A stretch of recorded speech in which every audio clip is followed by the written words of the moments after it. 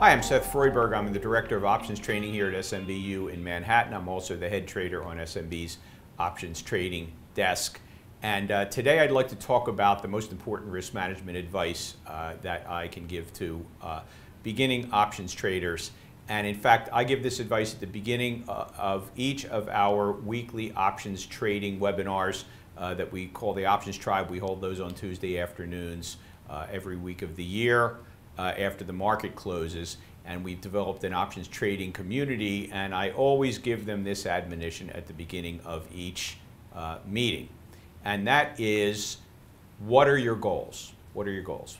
And ask yourself that question first of all. And if your goal, as many options income traders is to trade for a living, then you have to then go through a process that will get you to the point of your goal.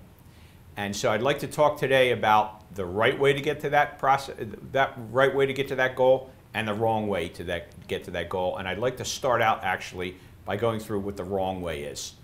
You see, a lot of options traders find a strategy that they experience some success on, let's say for 3 or 4 months. And they look back and they say, you know what?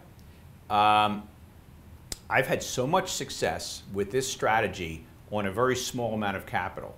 If I had only traded 20 times that amount of capital, I wouldn't have need to work this month. I could have quit my job and just trade this strategy. And I'd much rather be doing that than the job that I'm trying to leave. So therefore, they quit their job. And they then put 20 times the amount of capital into the trade in that next month.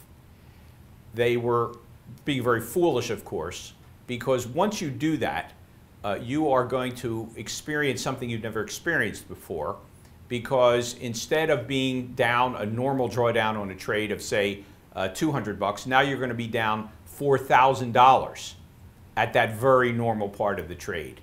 And suddenly you're going to panic and most likely start to trade very, very badly.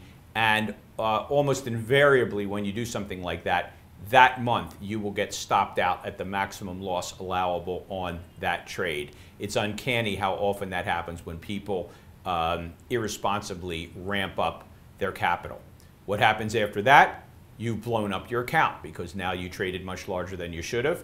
What happens after that? You go back to your boss and you say, sorry, I quit. That was very foolish. Will give me my job back. And suddenly you're back exactly where you started, no closer to your goals, but much less in your bank account because you didn't go about this process wisely.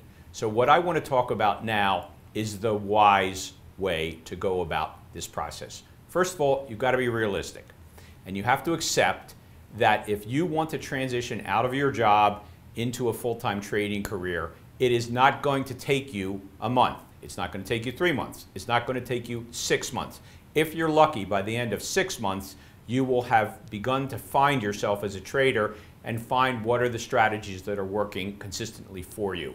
If you are lucky enough to have that happen to you within 6 months, and for some people it takes several years to get to that point, but let's say you're one of the quick ones and you get to the 6-month point where you have developed strategies that are working for you on a fairly consistent basis, then and only then can you start trading those strategies on slightly more capital. I'd suggest no more than a 5% increase in capital per month. Why such a small percentage increase? Number one, because you don't know how you are going to react to larger dollar drawdowns in the midst of an otherwise successful trade until you experience that with live capital on the table. So if you go, let's say 5% a month increase every month as you are continuing to trade successfully, you start to build a risk muscle, a muscle of your ability to tolerate risk. And as that increases slowly, you will find that as you incrementally and very judiciously increase your capital level, you will do so in a way that's going to give you the opportunity to experience increasing drawdowns, but nothing that's going to be very, very scary for you. Now, you may get to the point as you keep increasing your capital where you start trading more erratically because the dollar amounts are now getting larger. If that's the case, don't increase your capital any further until you start to return to your previous successful trading habits prior to your program of increasing your capital. So if you do instead start from a small base of capital and begin to slowly increase your capital level, watching that you're trading consistently as you had previously, then eventually you will get to the point where you're trading enough capital so that you could transition away from your job. That could take 4 years. That could take 2 years. That could take 5 years. It's not going to take 6 months. It's probably not going to take a year. If you're an incredibly astute trader, maybe it could take you 18 months, maybe at the earliest 2 years would even be a very quick period of time for you to get to that point.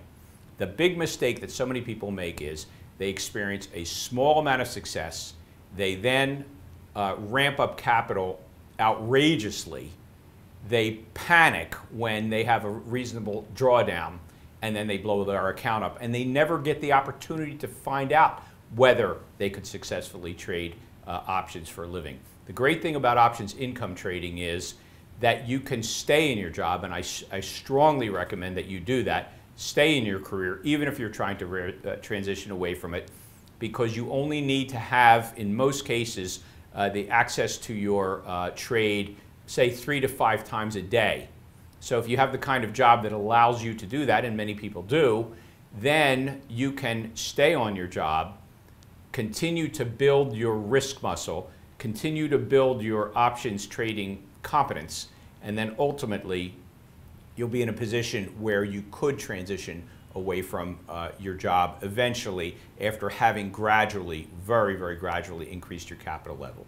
So in summary, don't be foolish and think you can transition away from your job in 3 to 6 months because you've experienced a small amount of success on a simple options trading strategy. It's going to take longer than that. You need to accept that. You need to get into the mindset that this is going to be a 2 to 5 year transition process. If you do that, you won't blow up your account. You'll build your confidence. You'll build your risk trading muscle. And then you have a shot. You've given yourself a really good opportunity to trade for a living. So please listen to this advice. It is the most important advice that I can give any beginning options trader.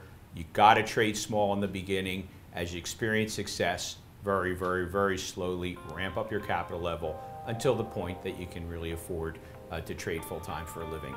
So thanks very much. If you have any questions about this, you can go to optionstribe.com and go to the contact section, and you can fill out that form, and we'll be happy to answer any further questions you may have about this. Thanks so much for your time.